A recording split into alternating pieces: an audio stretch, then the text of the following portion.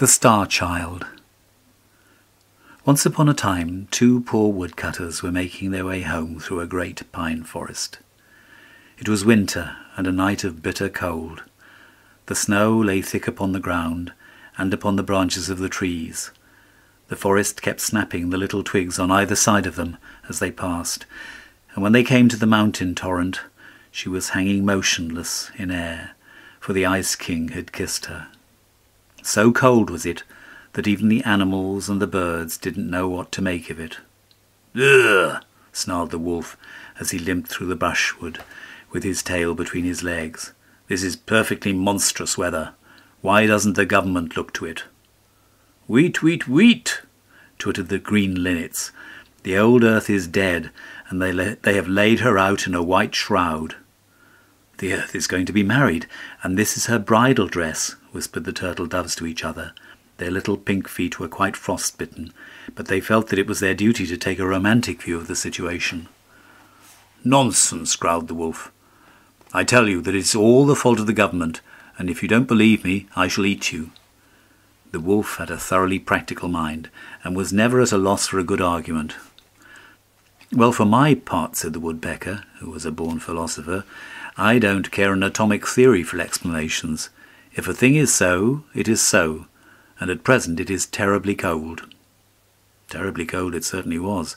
The little squirrels who lived inside the tall fir tree kept rubbing each other's noses to keep themselves warm, and the rabbits curled themselves up in their holes and didn't venture even to look out of doors. The only people who seemed to enjoy it were the great horned owls. Their feathers were quite stiff with rime, but they didn't mind, and they rolled their large yellow eyes and called out to each other across the forest, "To-wit, to-woo! To-wit, to-woo! To-woo! What delightful weather we are having!" On and on went the two woodcutters, blowing lustily upon their fingers and stamping with their huge iron-shod boots upon the caked snow. Once they sank into a deep drift and came out as white as millers are when the stones are grinding, and once they slipped on the hard, smooth ice where the marsh water was frozen, and their faggots fell out of their bundles, and they had to pick them up and bind them together again. And once they thought that they had lost their way, and a great terror seized them, for they knew that the snow is cruel to those who sleep in her arms. But they put their trust in the good Saint Martin, who watches over all travellers, and they retraced their steps and went warily, and at last they reached the outskirts of the forest and saw, far down in the valley beneath them, the lights of the village in which they dwelt. So overjoyed were they at their deliverance that they laughed out loud, and the earth seemed to them like a flower of silver, and the moon like a flower of gold. Yet, after that they had laughed, they became sad, for they remembered their poverty, and one of them said to the other, "Why did we make merry, seeing that life is for the rich, and not so much for us? Better that we had died of cold in the forest, or that some wild beast had fallen upon us and slain us." "Truly," answered his companion, "much is given to some, and little is given to others. Injustice has parcelled out the world, nor is there equal division of aught save sorrow." But as they were bewailing their misery to each other, this strange thing happened. There fell from heaven a very bright and beautiful star. It slipped down the side of the sky, passing by the other stars in its course, and as they watched it wondering, it seemed to them to sink behind a clump of willow trees that stood hard by a little sheepfold, no more than a stone's throw away. "Why, there is a crock of gold for whoever finds it," they cried, and they set to and ran, so eager were they for the gold.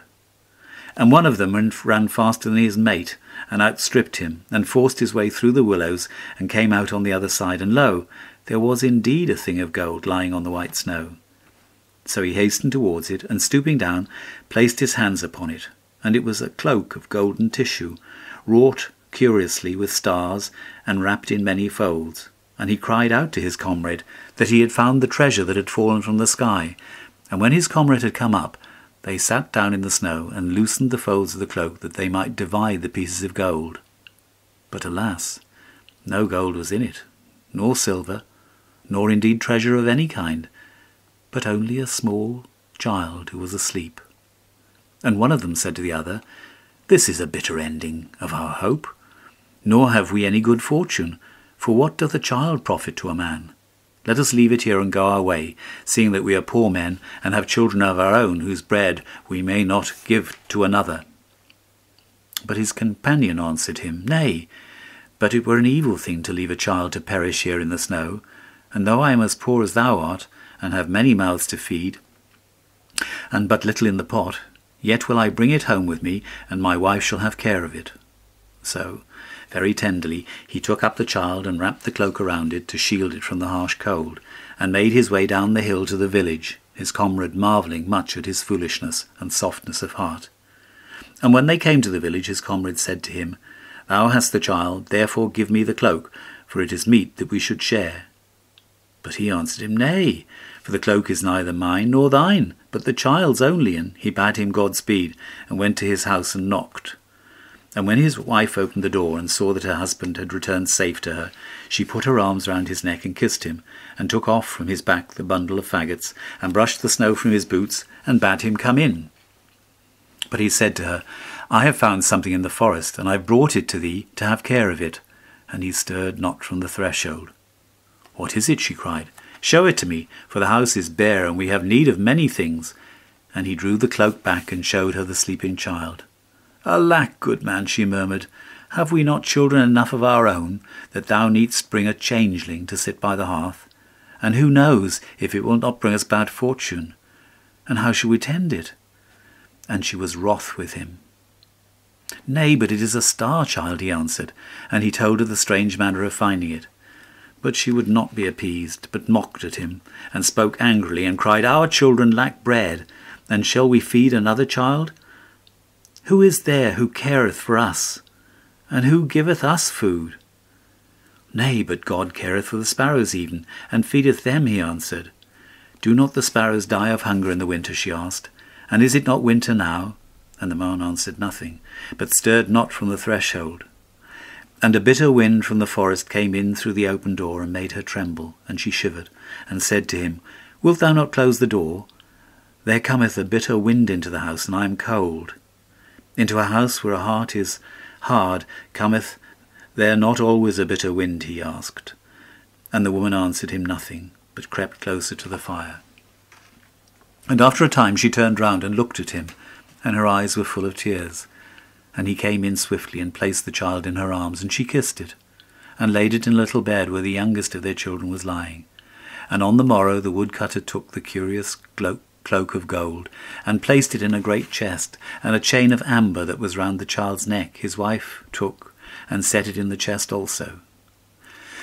So the star-child was brought up with the children of the woodcutter, and sat at the same board with them, and was their playmate, and every year he became more beautiful to look at, so that all those who dwelt in the village were filled with wonder, for, while they were swarthy and black-haired, he was white and delicate, as sawn ivory, and his curls were like the rings of the daffodil. His lips also were like the petals of a red flower, and his eyes were like violets, by a river of pure water, and his body like the narcissus of a field, where the mower comes not. Yet did his beauty work him evil, for he grew proud and cruel and selfish. The children of the woodcutter and the other children of the village he despised, saying that they were of mean parentage, while he was noble, being sprung from a star, and he made himself master over them, and called them his servants. No pity had he for the poor, or for those who were blind or maimed or in any way afflicted, but would cast stones at them and drive them forth on the highway, and bid them beg their bread elsewhere, so that none save the outlaws came twice to that village to ask for alms. Indeed, he was as one enamoured of beauty, and would mock at the weakly and ill-favoured, and make jest of them. And himself he loved, and in summer, when the winds were still, he would lie by the well in the priest's orchard, and look down at the marvel of his own face, and laugh for the pleasure he had in his own fairness. Often did the woodcutter and his wife chide him, and say, We did not deal with thee as thou dealest with those who are left desolate, and have none to succour them. Wherefore art thou so cruel to all who need pity? Often did the old priest send for him, and seek to teach him the love of living things, saying to him, The fly is thy brother, do it no harm. The wild birds that roam through the forest have their freedom. Snare them not for thy pleasure. God made the blind worm and the mole, and each has its own place. Who art thou to bring pain into God's world? Even the cattle of the field praise him." But the star-child heeded not their words, and would frown and flout and go back to his companions and lead them. And his companions followed them, for he was fair and fleet of foot, and could dance and pipe and make music. And wherever the star-child led them, they followed, and whatever the star-child bade them do, then they did it. And when he pierced with a sharp reed the dim eyes of the mole, they laughed. And when he cast stones at the leper, they laughed also. And in all things he ruled them, and they became hard of heart even as he was. Now there passed one day through the village a poor beggar woman. Her garments were torn and ragged, and her feet were bleeding from the rough road on which she had travelled, and she was in a very evil plight. And being weary, she sat her down under a chestnut tree to rest. But when the star-child saw her, he said to his companion, "See, there sitteth a foul beggar woman under that fair and green-leaved tree. Come, let us drive her hence, for she is ugly and ill-favoured." So he came near and threw stones at her and mocked her. And she looked at him with terror in her eyes, nor did she move her gaze from him. And when the woodcutter, who was cleaving logs in a haggard hard by, saw what the star-child was doing, he ran up and rebuked him, and said to him, "Surely thou art hard of heart, and knowest not mercy. For what evil has this poor woman done to thee, that thou shouldst treat her in this wise?" And the star-child grew red with anger, and stamped his foot upon the ground, and said, "Who art thou to question me, what I do? I am no son of thine, to do thy bidding." "Thou speakest truly," answered the woodcutter, "and yet did I show thee pity when I found thee in the forest." And when the woman heard these words, she gave a loud cry and fell into a swoon. And the woodcutter carried her to his own house, and his wife had care of her. And when she rose up from the swoon into which she had fallen, they set meat and drink before her, and bade her have comfort. But she would neither eat nor drink, but said to the woodcutter, "Didst thou not say that the child was found in the forest? And was it not 10 years from this day?" And the woodcutter answered, "Yes, it was in the forest that I found him, and it is 10 years from this day." "And what signs didst thou find with him?" she cried. "Bare he not upon his neck a chain of amber? Was not round him a cloak of gold tissue broidered with stars?" "Truly," answered the woodcutter, "it was even as thou sayest." And he took the cloak and the amber chain from the chest where they laid, and showed them to her. And when she saw them, she wept for joy, and said, "He is my little son, whom I lost in the forest. I pray thee send for him quickly, for in search of him have I wandered over the whole world." So the woodcutter and his wife went out and called to the star-child, and said to him, "Go into the house, and there thou shalt find thy mother, who is waiting for thee." So he ran in, filled with wonder and great gladness. But when he saw her who was waiting there, he laughed scornfully, and said, "Why, where is my mother? For I see none here but this vile beggar woman." And the woman answered him, "I am thy mother." "Thou art mad to say so," cried the star-child angrily. "I am no son of thine, for thou art a beggar and ugly and in rags. Therefore get thee hence, and let me see thy foul face no more."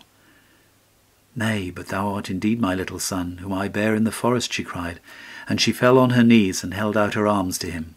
"The robbers stole thee from me, and left thee there to die," she murmured. "But I recognized thee when I saw thee, and the signs also have I recognized, the cloak of golden tissue, and the amber chain. Therefore I pray thee, come with me, for over the whole world have I wandered in search of thee. Come with me, my son, for I have need of thy love." But the star-child stirred not from his place, but shut the doors of his heart against her, nor was there any sound heard save the sound of the woman weeping for pain. And at last he spoke to her, and his voice was hard and bitter. "If in very truth thou art my mother," he said, "it had been better hadst thou stayed away, and not come here to bring me to shame, seeing that I thought I was the child of some star, and not a beggar's child, as thou tellest me that I am. Therefore get thee hence, and let me see thee no more." "Alas, my son," she cried, "wilt thou not kiss me before I go? For I have suffered much to find thee." "Nay," said the star-child, "for thou art too foul to look at, and rather would I kiss the adder or the toad than thee." So the woman rose up and went away into the forest, weeping bitterly. And when the Star-Child saw that she had gone, he was glad, and ran back to his playmates that he might play with them. But when they beheld him coming, they mocked him and said, "Why, thou art as foul as the toad, and as loathsome as the adder. Get thee hence, for we will not suffer thee to play with us." And they drove him out of the garden. And the Star-Child frowned and said to himself, "What is this that they say to me? I will go to the well of water and look into it, and it shall tell me of my beauty." So he went to the well of water and looked into it, and lo, his face was as the face of a toad, and his body scaled like an adder. And he flung himself down on the grass and wept, and said to himself, "Surely this has come upon me by reason of my sin. For I have denied my mother, and driven her away, and been proud and cruel to her. Wherefore I will go and seek her through the whole world, nor will I rest till I have found her." And there came to him the little daughter of the woodcutter, and she put her hand upon his shoulder and said, "What doth it matter if thou hast lost thy comeliness? Stay with us, and I will not mock thee." And he said to her, "Nay, but I have been cruel to my mother, and as a punishment has this evil been sent to me. Wherefore must I go hence, and wander through the world till I find her, and she give me her forgiveness?" So he ran away into the forest, and called out to his mother to come to him, but there was no answer. All day long he called to her, and when the sun set he lay down to sleep on the bed of leaves, and the birds and the animals fled from him, as they remembered his cruelty, and he was alone save for the toad that watched him, and the slow adder that crawled past. And in the morning he rose up and plucked some bitter berries from the trees, and ate them, and took his way through the great wood, weeping sorely.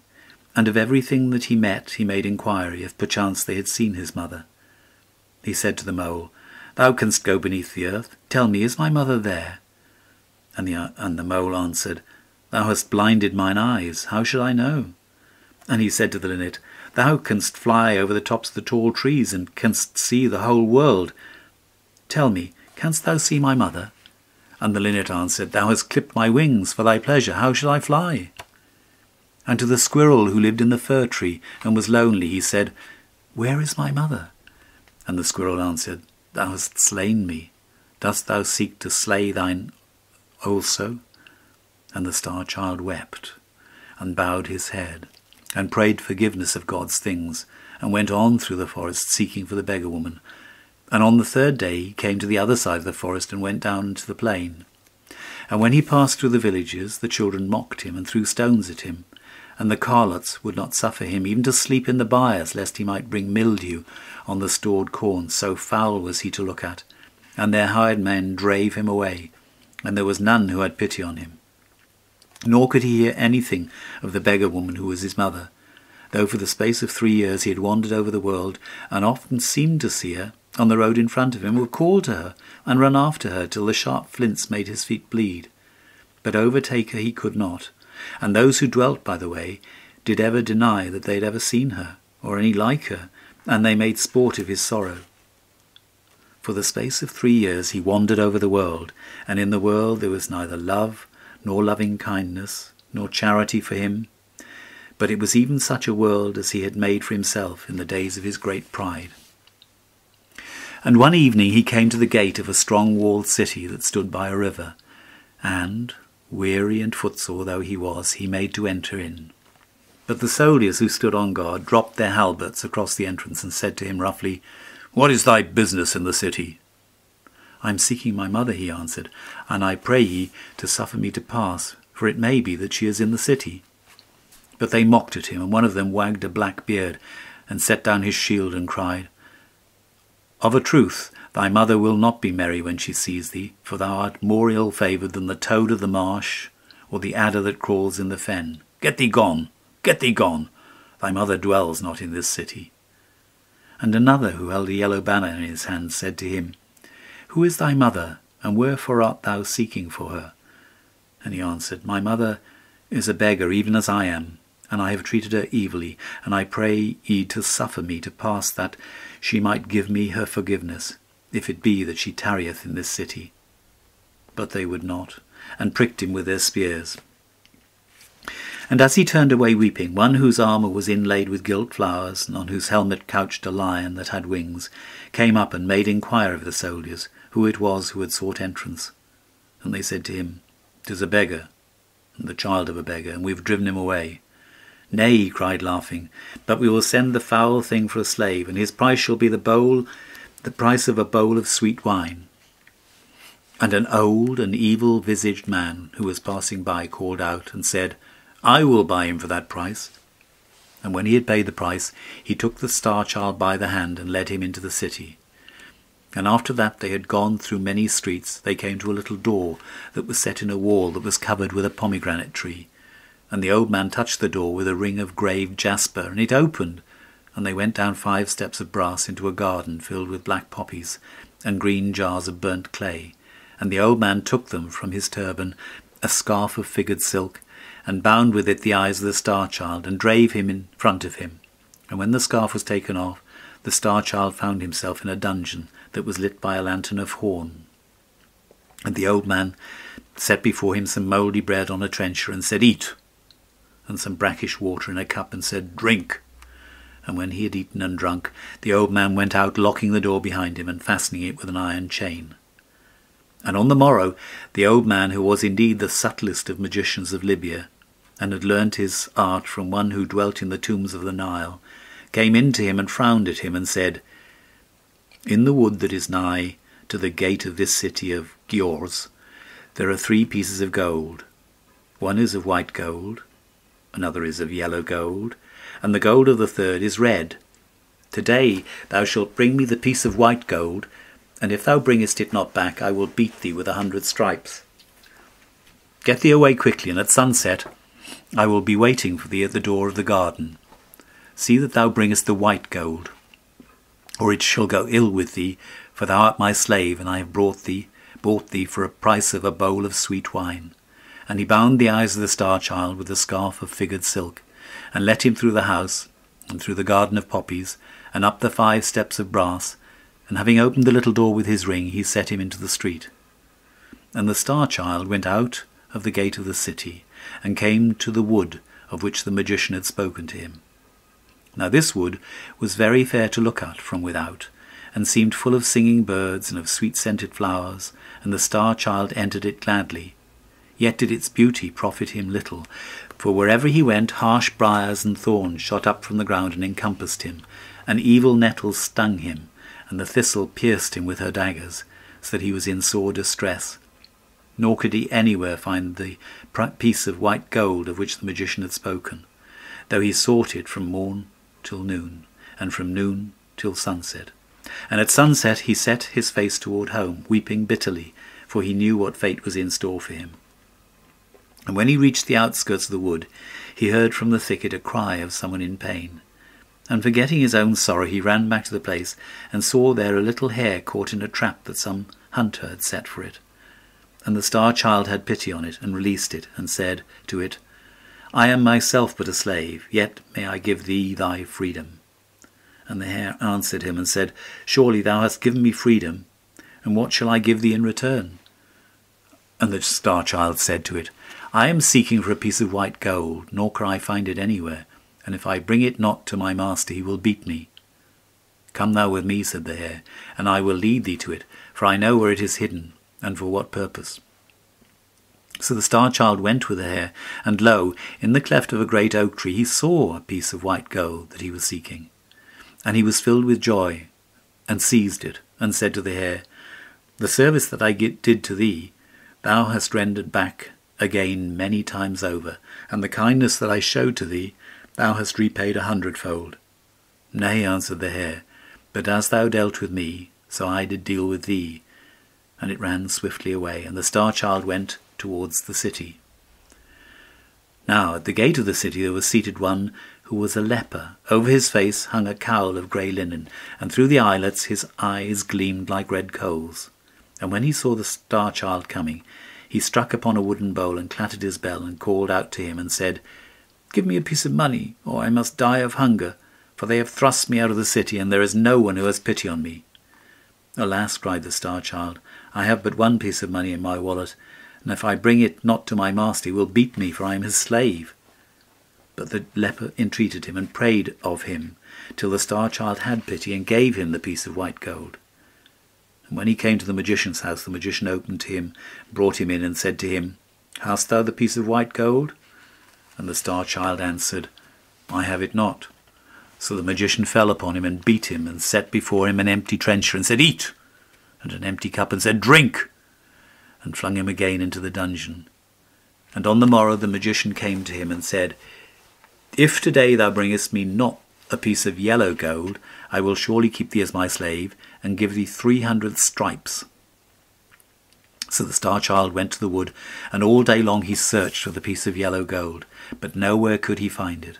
And at sunset he sat down and began to weep. And as he was weeping, there came to him the little hare that he had rescued from the trap. And the hare said to him, Why art thou weeping? And what dost thou seek in the wood? And the Star-Child answered, I am seeking for a piece of yellow gold that is hidden here. And if I find it not, my master will beat me and keep me as a slave. Follow me, cried the hare, and it ran through the wood till it came to a pool of water. And at the bottom of the pool the piece of yellow gold was lying. How shall I thank thee, said the Star-Child, for lo, this is the second time that you have succoured me.